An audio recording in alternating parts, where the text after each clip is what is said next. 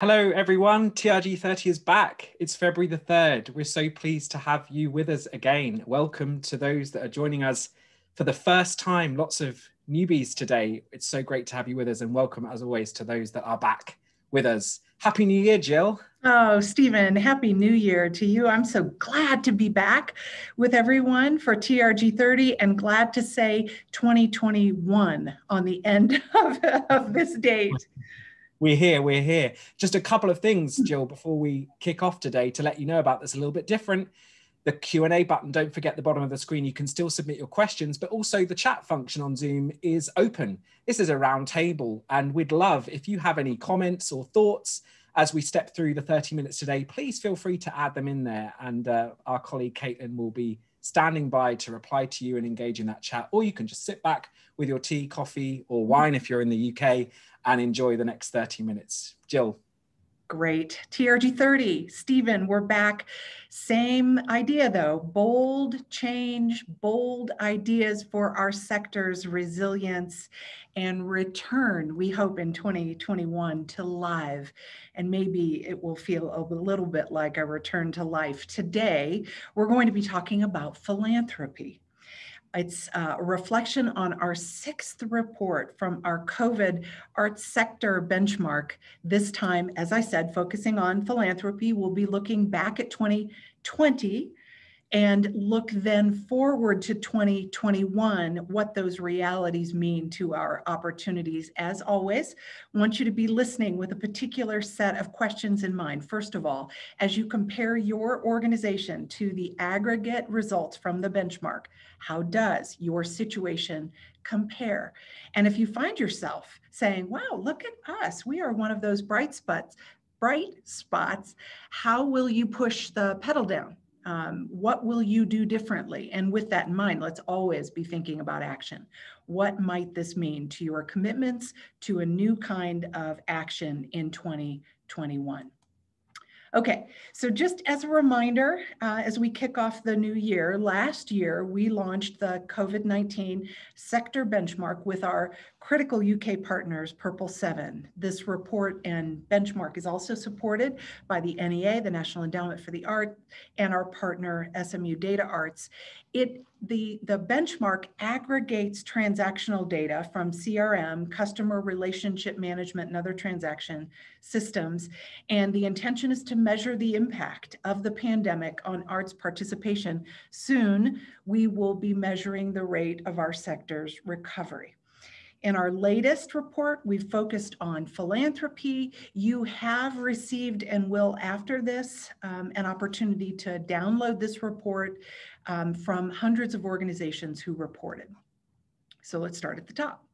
The biggest headline here is revenues, and they're down, of course, both in North America and the UK, both sides of the Atlantic. So in North America, 2020 philanthropic results were down, revenues were down 13%, 32% in the UK. However, there was a real regional difference in the number of gifts. So in North America, the number of charitable gifts grew by 15% and fell at a slower rate in the UK on the number side compared to revenues, but fell. So that's the top line look. Let's look a little bit below the fold at the nuance. And there's some really interesting narratives here. In the full report, you're going to get the complete suite of data. I know there are many of our fellow data geeks out there that will dig into those data and tables and analysis and more. But today we're going to pull out 3 top line narratives to get you thinking about your philanthropic approach in 2021. And they are these. There are some surprising major gift results in this study. There's a definite connection between where we saw growth and gift size. And finally, relationship. We heard last year, you heard us say, relationships and innovation, that's what's going to move us out of this crisis and into resiliency. We did see re-engagement in relationships in ways that I'm going to detail for you. Okay. So let's start here with major gifts. Now, I don't have a slide full of numbers and data, so literally I want you to pull your pencils out and write this stuff down. It will help you absorb the information. It'll also give you something to reference when you download the report and start looking at the detail itself. Okay, the top line is 2019 did not predict 2020's major gifts. So organizations that had smaller, think in the context of an aggregated benchmark. So smaller means at the median level or lower. Smaller major gift results in 2019 actually saw growth or stability in 2020. So if your own program had smaller than the aggregate results in 19, while you might have been hand-wringing about that at the time, you likely saw growth or stability during the 2020 year.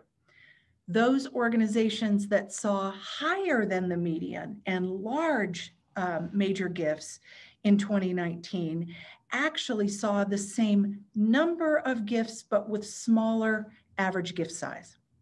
Same number, smaller average gift size. Surprising, but intuitive. The theory here is that in those markets, in those situations, we have givers who said, I'm going to take my giving and spread it. Spread the love during this pandemic and give less to more causes and organizations. The same was true in the UK.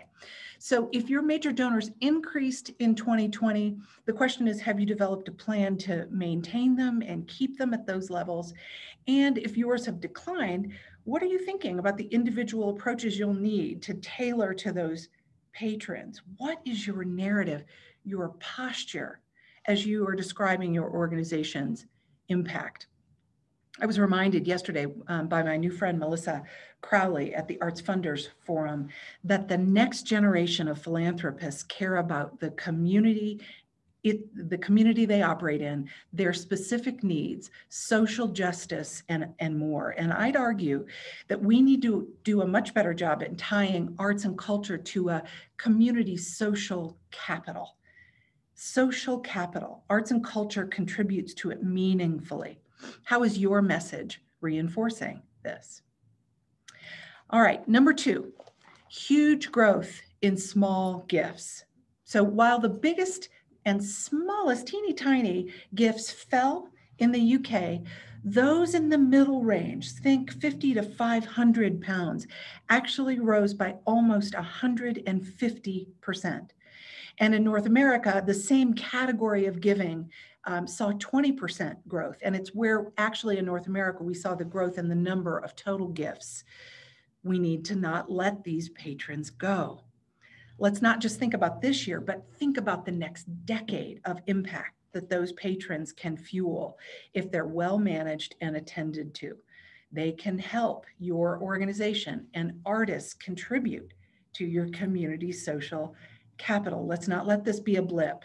It will need attention and maintenance to grow and build the gift numbers and not see revenues slide. So huge growth in small gifts. And third and finally, lapsed patrons came back big time.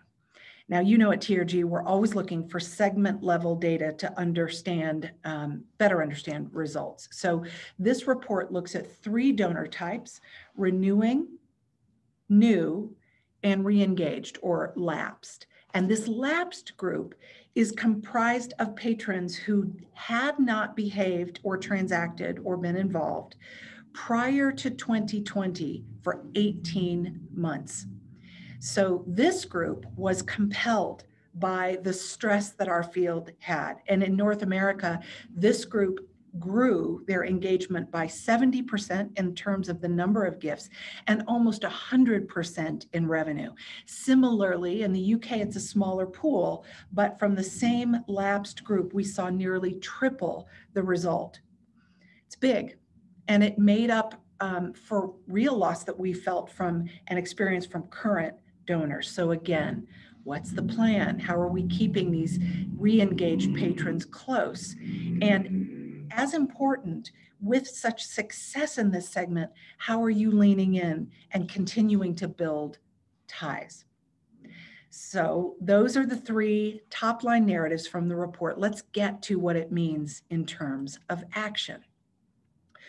Let's first know who gave. These people are the superheroes. They were there when you needed them the most. We need to know things about them first. Second, we need to make plans to listen. I'm going to keep saying this. Listening is the new talking. Listening is the new talking. And finally, we've got to have whip smart, really well executed and well focused campaigns, stronger than ever before they must be. So as it relates to knowing who gave in 2020, we don't need all of the data, but some top line revenue and gift numbers and other details will help with the narrative that rounds them out. Things like this. Are they renewing donors or new? Were they upgrading, staying the same, downgrading? Who are they? Did they come from out of town? What did they look like demographically? Transaction types. Are they in the UK? Many of these donors are turned back their tickets. What was their recent donation? So let's look for the nuance in who they are, and then create a plan that helps us really know them, a plan that cultivates and stewards these people now and moving forward. So first, knowing who gave and creating a plan to really know them is critically important. The second is listening up. And listening is a muscle that we've got to develop. You heard us talk about this last year, both internally and externally. So internally, we've got to listen to each other to get the full picture, to enable us to optimize those plans. And to do this listening, we really need process. You'll remember me talking about Seth Godin's new book, The Practice, and in it he says he reports about sculptor Elizabeth King, who said process saves us from the poverty of our intentions. Process saves us from the poverty of our intentions. So if we intend on listening to each other, then we need a process to do it so that we can tap the expert stewards in our development departments. We can utilize the expertise in results-driven campaigns in marketing. Our guest services and box offices, who are a direct line to patrons, they know things. If we're listening to each other, we will be better armed to do the second step, which is to listen to our patrons and our audiences. So we need to ask questions and then stop talking. Then stop talking. To serve our community and our audiences, we have to know what they're thinking, what they're feeling. So we need process here. Formal mechanisms can be the Net Promoter System. Go back, if you're not as familiar with that, in June, I interviewed the designer and originator of the Net Promoter System, Fred Reichheld. Open houses, one-on-one meetings that enable you to listen through data or one-on-one connection to your patrons and audiences. And then we need these campaigns, whip smart campaigns that deliver the right message to the right person at the right time, but on steroids. And the reason for on steroids is that nothing is the same. Our 2020 relationships ended up practically and meaningfully being different than they had been in previous years. So our campaigns, our narratives, our messages need to act like it. So think about the donors who are donors through their ticket turn back, or these lapsed patrons who heeded the call and gave at this time, or subscribers who have their money on account and may have had it for more than a year. This is going to require cooperation and collaboration and our ability to harness the creativity that exists in our organizations, and really this kind of listening, this kind of campaign will require the discernment that tracks back to the beginning, knowing who they are, then listening, and then building these campaigns. So Stephen, I know you do all kinds of consulting and talk to many of our clients. these kinds of practices and more are critical right now. And I'm just curious about what questions might be coming across the transom or anything that you're thinking as you listen to me describe these things. Yeah, thank you, Jill. And don't forget, you can submit your questions with the Q&A button at the bottom of the screen, and I'll take those as they come in. But there's a lot to think about here, Jill. I've got a question immediately around collaboration between marketing and development, because we talked about that before 2020, right? Right. And I wonder if there are examples where there are teams breaking down silos today or rethinking their approach. I win a point for the first mention of silos in 2021.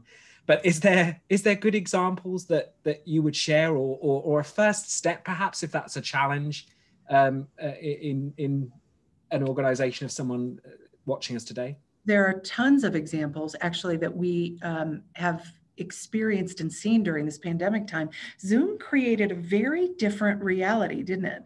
It enabled us to be engaging across teams in a more easy and kind of nimble fashion. That doesn't automatically create process, though.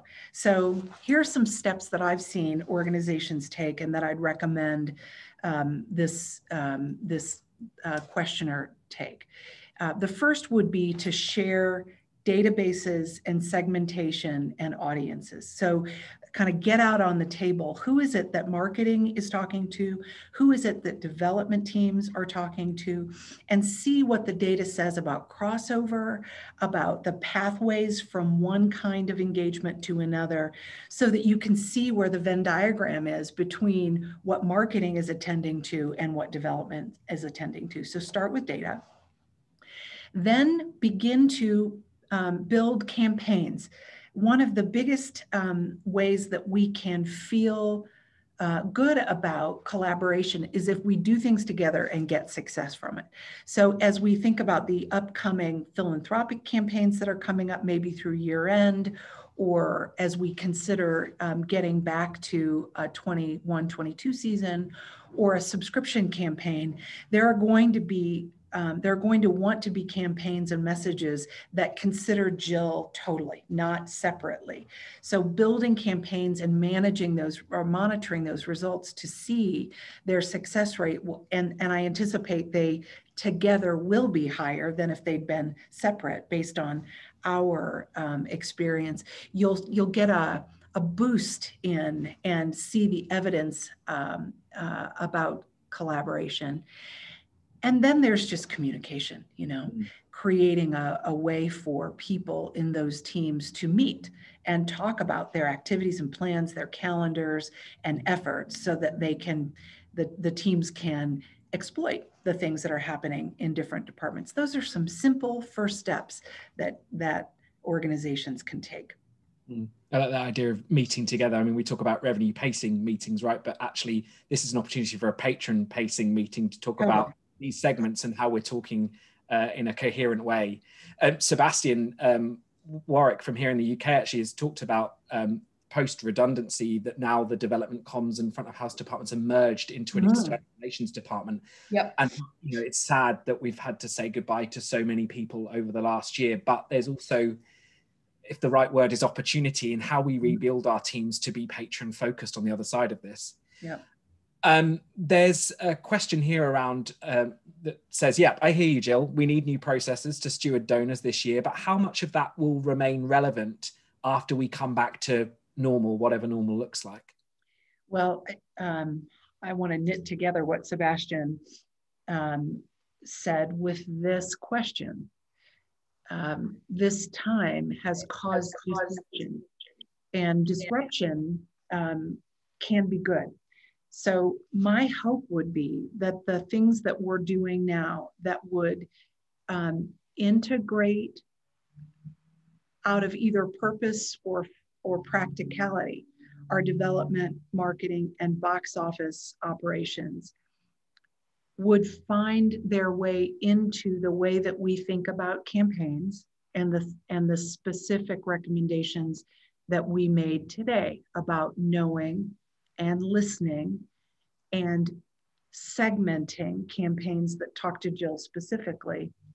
Those practices must They must stay so that we can continue to be as resilient and relevant in our communities as we need to be, especially over the next 3 to 5 years as our communities are recovering. So I think this is part of the new normal. I sure hope it's part of the new normal. And the challenge will be, how do we infrastructure it and continue to build on doing it. But I sure hope it sticks. Mm. Stephanie asks, her organization is looking at more of an equity lens and looking at the digital divide. How do we look for these audience and art groups when they are harder to find or access? Yeah, well, this is one of the other bright spots from this pandemic, because digital audiences are different. They come from outside of our communities, sometimes in unexpected ways, and they come from different parts of our community in exciting ways. So the relationship goals, need to match up with those people in the ways that meet them. But the first step is to make sure that we've got contact information, some kind of system that forces people to register so that we have an ability to know who Jill is, and an ability to start talking to Jill about the things that are coming up, excuse me, and listen to Jill's one-on-one or as a segment to understand what the needs and interests are. Stephen, we talk a lot about the word loyalty, and in the context of equity, diversity, and inclusion, I feel like loyalty sometimes means traditional audiences. It is combined to mean that in people's head. So I've started to use the word relationship. We are working to create long-term relationships with existing audiences and patrons and new audiences and patrons. And what we need is the listening muscle that ensures that we're hearing what those different audiences and patrons need and delivering it at the right time in the right way. We hear a lot the challenge of segmentation, right? Small teams, smaller teams, capacity crunch right now. This question talks about the ability to get in nuanced segmentation is hard in their CRM. What ROI should they expect if this extra effort is undertaken? The end is the same, come back and buy. Will this level of segmentation really increase effectiveness? Well, you're going to have to test and learn that. I understand the reason for the question. And if I were in your shoes, I'd find out what is the one piece of nuanced segmentation I could get my hands on, and deliver a campaign around that with a different message and test its result. I'll tell you, we've been looking at this kind of data for the full 25 years of our consulting firm's history. And every time we deliver a particular message to a type of people, whether that's behavioral segmentation or demographic segmentation, if it's the right offer to the right person at the right time, you get lift in responsiveness. Now, that's whitewashed. Your own data will tell that story, but I would encourage you to pick one or two things that you can do and test it and see. My prediction is that you will get a different response, and it will encourage you to continue, and you'll be able to see what that meant in monetary terms, and then turn back to your institution and say, look, this is what that achieved. Let's invest this next time and see if we can continue that good result. Sam here in the UK, hi Sam, is opening up the pricing can of worms for 2021. And so I'm sure we're going to talk about this more. But how do you think patrons, customers will respond to pricing in 2021 and beyond? And how will this intersect with donations? Yeah, it's a super interesting question and complicated. And we need, a half-day seminar on this, as Sam knows. I don't have answers. I have variables. The variables will have to do with supply and demand, as it always does. The variables will have to do with our missions and what our incentives, our own organizational incentives are to open up doors to different parts of our communities. But that opening up doors to different parts of our communities, it doesn't always mean that we have to lower prices or create deep discounts, but sometimes it does. So how our missions are dictating our future will be one of those variables. And Sam's question was about philanthropy. And in 21-22, we're going to have to work together, because there will be some probably older ticket booking households and ticket buyers who will not feel confident coming back. And so how will we merge and create value for someone who wants to continue to invest in us, philanthropy, but can't attend necessarily? And how does digital access, another variable, weigh in here? So it's a really complicated time. But those are some of the things that I see, Stephen. I welcome your take too, but great question. I agree. And I think, a topic for a future TRG 30 for sure, because this question is coming up also in our digital product that we're putting out. And we see interesting things in the response to digital programming when it comes to pricing too, right? One final question, and then I know we're at time, from Kurt. As you listen to these non-traditional communities, are you seeing a resistance to the historically white-centered structure of checking a box that limits self-identification? Are there other ways to think about nuanced ethnicity or segmentation? Oh my gosh, Kurt, what a question. I am confident there is, and I don't have the data, but I wouldn't be surprised if there was resistance to it. And I would be looking at all of the information that I can't get a handle on, that might be available in my market by neighborhood or community. I would be looking to my partners. Oh my gosh, partners in communities that would help me understand how I might connect with and talk to and ask for information in the right way without making my own assumptions about how I should be doing that.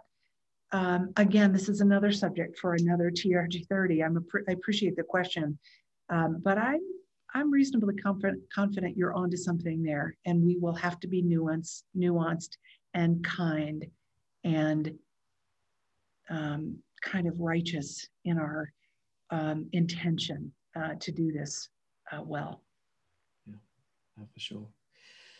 Thank you all for your questions today. We really appreciate it. Don't forget that TRG 30 is back in 2 weeks. But you'll still hear from us in that interim period of time. Some things to say to you. Don't forget, as you read our next Benchmark Insight report, you can contribute your data to the next report. So trgarts.com, if you've not already registered, please do. There are some new CRM systems that will come on board with collecting that data, but key, it's not just a tool for us to analyze and research the data. It will be increasingly a crucial tool for you to measure your way through recovery as we step through 2021. And to Jill, to your point, when we can gather together again for live performance, we are looking forward to that moment. Back to life. Yep. So trgarts.com is the place to see past TRG 30s all through last year, should you so desire, and lots more. And we'll look forward to seeing you again in 2 weeks' time. Thank you, Jill. Stephen, thank you. Thanks to everyone who joined us today. Look forward to seeing you again soon.